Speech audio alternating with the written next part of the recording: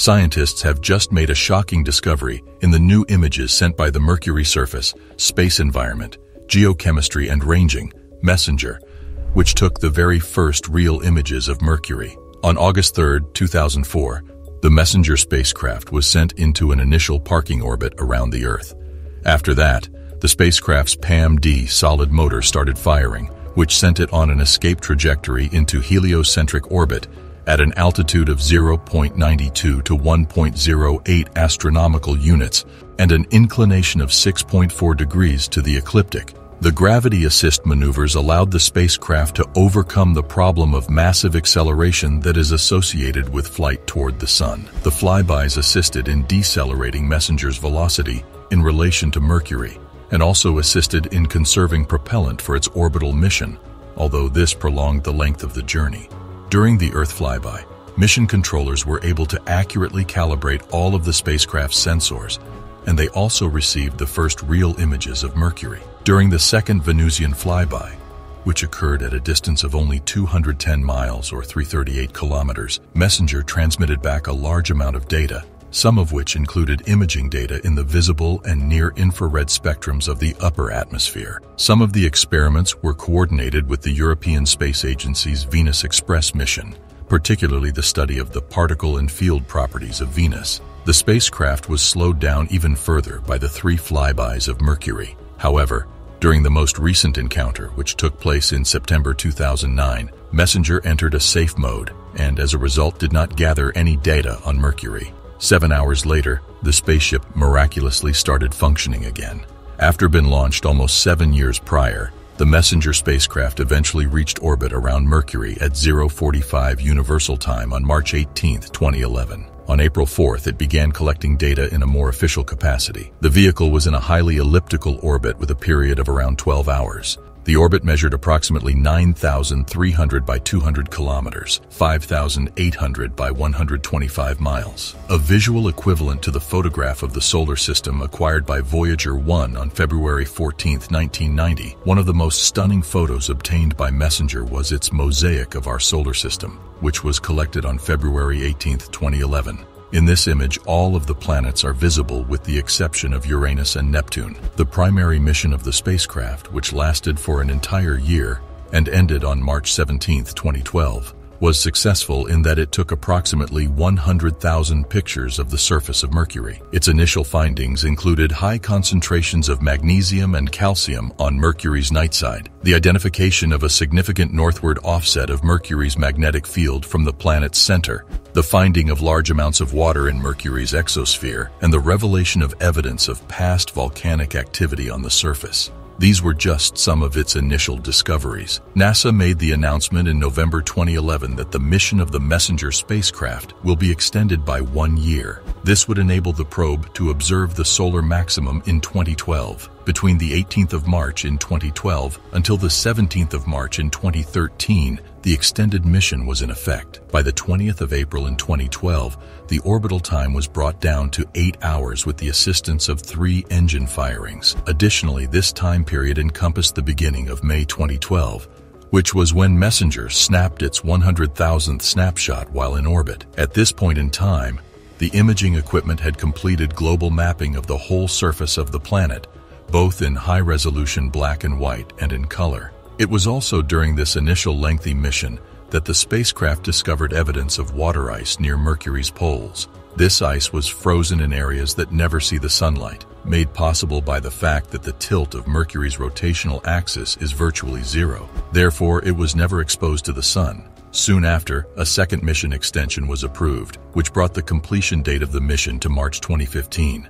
NASA announced on February 6, 2014, that MESSENGER has taken its 200,000th orbital image, which was a significant improvement beyond the initial forecast of at least 1,000 images being taken. During the second extension of MESSENGER's mission, the spacecraft took photographs of 2 comets, Comet 2P Encke and Comet C 2012-S1, often referred to as Comet Ison. Beginning in the summer of 2014, MESSENGER's controllers began progressively lowering the spacecraft's orbit in preparation for a new study program. The orbit of the spacecraft had shrunk to a meager 15.5 miles, 25 kilometers, By the time the 10th anniversary of its launch arrived on September 12, 2014, barely a few days after the launch. In order to prolong the spacecraft's most recent extended mission, mission controllers carried out at least 2 orbital maneuvers on September 12 and October 24, which raised the orbit of the spacecraft.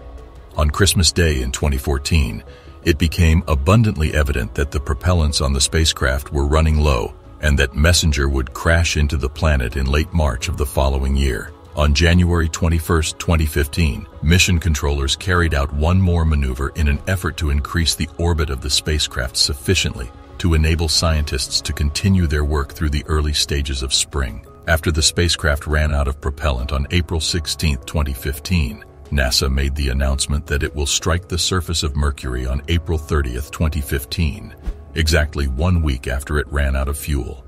At the scheduled time and date of April 30, 2015, the Messenger spacecraft crashed into the surface of Mercury at an approximate speed of 8,750 miles per hour, 14,080 kilometers per hour, therefore forming a fresh crater on the planet. It is likely that the impact occurred close to 54.4 degrees north latitude and 149.9 degrees west longitude, which is located in Suisei Planitia and is close to the Janacek crater. Mercury is the planet that orbits the Sun in the closest proximity, yet it is also the smallest of the planets in our solar system. The little planet, which is riddled with craters, does not possess any moons and completes one revolution around the Sun more quickly than any other planet in the solar system.